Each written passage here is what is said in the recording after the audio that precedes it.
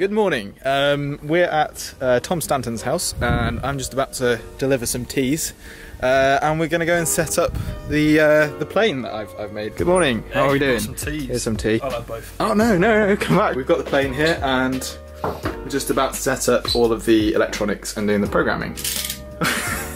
Extreme measures. Have you got any tape? I should have asked that first, to be honest. Right then. So since I made all the electronics, I'm responsible for everything that comes out. So we've had a bit of a problem. So there's a BEC in there. So that's a battery eliminator circuit for anyone who doesn't know. Yeah, basically it's not powerful enough to power all of the servos. It's got a large servo in here for the tilt mechanism, and with the other servos and the receiver, the voltage drop is too much. And the receiver, as soon as it goes below 5 volts, the receiver cuts out. Right. So we need a stronger BEC to power everything. They explained that much better than I did.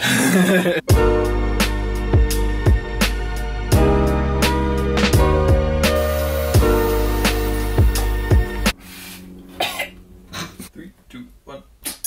So we've got a lot of programming to do, but we're just going to sort of crack on with that.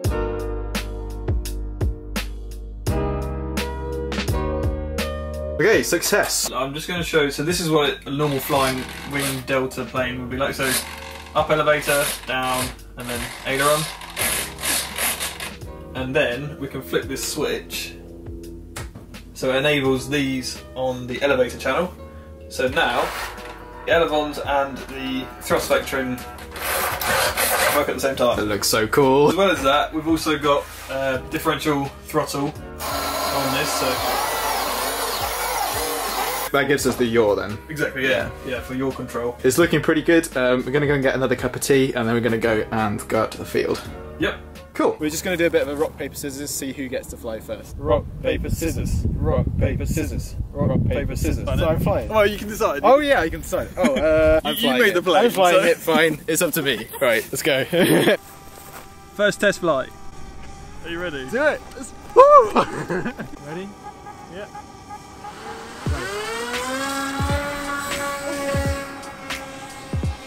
It looks really sensitive. Flying! Oh god, it's going to be so sensitive in the thrust vectoring. Do some slow flying to test how it stalls, because you don't want to land it and it rolls over. It oscillates so much. Oh my goodness! Oh. The differential thrust helps a lot. What needs trimming? Down. I'm holding back pressure, so get some down.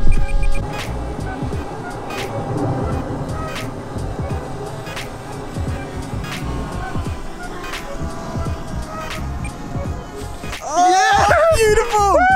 Oh my god, that was so yes, good. man. Yeah. 3, 2, 1. Oh, it's really low elevator control. Oh really? Yeah, I need to click on the... Yeah, it's because of thrust vectoring. I was full back there. Oh my gosh. Oh, it flies really nice. Yeah, it goes well. Yeah, no, without the thrust vectoring, I was literally full back then. Yeah. Oh, it flies really well. Yeah, it does. Oh, that's quite cool. Yeah, it does actually turn with just the thrust vectoring. Yeah. That's just thrust vectoring turn. That was no aileron. So try like a flip. So try like a thrust vectoring. Yeah, sure, yeah. Full back. Hey! Thrust vectoring!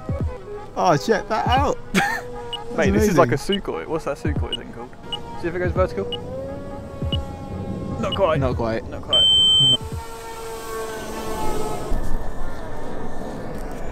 Oh yes! How was that to fly? It was actually quite nice. Yeah. I mean, it's surprising, isn't it? We need to put some larger propellers on it. Yeah. Oh, that's a good idea, yeah. Because either the battery was running out or it just needs some larger propellers. Yeah. Because it needed quite a lot of thrust to fly. Yeah.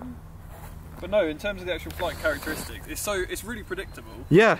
And that landing, I love it. Yeah, you did an awesome job, well done. When you fly at that low speed, Yeah. the ailerons don't need to do a whole lot because the motors just just pull the nose up. Yeah, the motor actually does the work, doesn't it? I mean, I reckon we could land it just like... Yeah, I reckon so, yeah. Right, let's go and get a cup of tea. So, what have we done, Tom? The previous flight mode was elevator with the elevons and also with the thrust vectoring at the front here, which worked pretty well. However, now that we know that it flies, we might as well take it to the extreme. So, we have set up a flap system, which usually doesn't work on a delta wing, because if you apply down elevator on this, it just pitches the nose down. But when we flick this flap switch, these act as flaps like on a regular wing, but instead of nose diving, these also pitch up. Those help it lift the nose up, yeah. Exactly. So we have the thrust at the front here producing lift, and we have the air being directed downwards by the elevons to produce lift. And it goes even more to the extreme. Oh my goodness. There's lots of lift at the front here from the thrust, lots of lift at the back here from the air being directed downwards. But you know what the problem with this is? If we don't keep the throttle on, it's going to start pitching downwards. So at this point in the flight mode, yeah, the throttle now becomes the elevator. Changing the throttle, increasing the throttle will cause it to pitch up, decreasing it will cause it to pitch down. So, which is probably going to be a bit difficult to get used to. We're going to have to try and get our heads around that, aren't we? Okay, so we're back out at the field again. We've changed the settings and yeah, time to fly, I suppose. 3, 2, 1. I'm so bad at launching. Ready? Yep. So I'm going to go into slow mode, middle. That's the middle. Yeah, that's a bit weird. Increase the throttle and it'll pitch I turned the thrust vectoring off. I just turned the thrust vectoring tilt mechanism off by accident. And now high. Okay, that's back to normal. Just did a loop on us. If you can call that a loop. So that means the throttle needs to go down more, right? Yeah, I imagine. Right, pull down. Whoa, whoa, whoa, whoa! Don't do it too low. Oh, crap. Full throttle and just let it, yeah. Yes. Yeah, sorry, that was a bit low.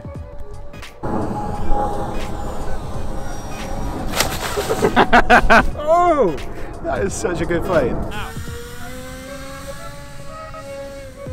Oh, beautiful. This is middle.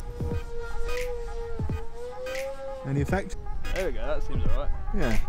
And go into full flat mode. Keep the throttle on. Oh my god. Oh, Oh my god. oh. What you're going to do, Yeah. you're going to let go of the elevator completely and just use the throttle. Work the throttle to keep the pitch, Just to control the pitch, yeah.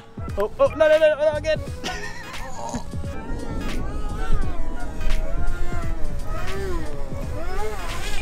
Oh, yeah! As soon as the elevons lose airflow, it just goes like that. Yeah. What are we doing, James? Oh, well, we're seeing whether it will actually take off from the ground, which it shouldn't do, but it might rip itself to pieces on the ground, but we'll see.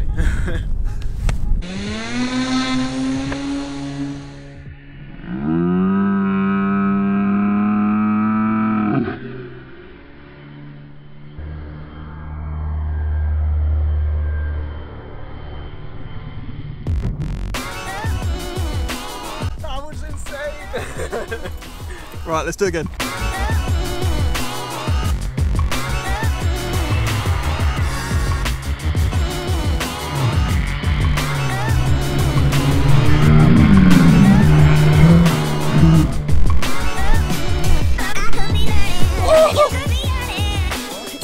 You know what killed me? It killed me!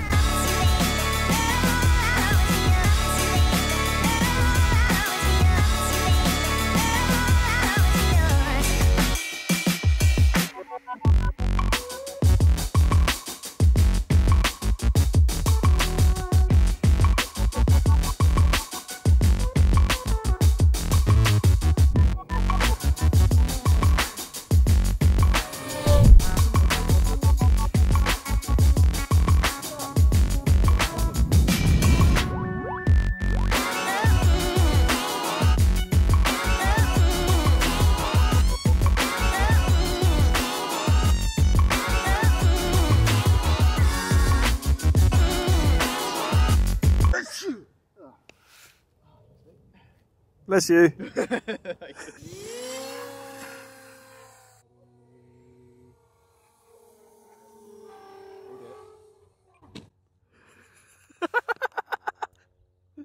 I think your head was in the way.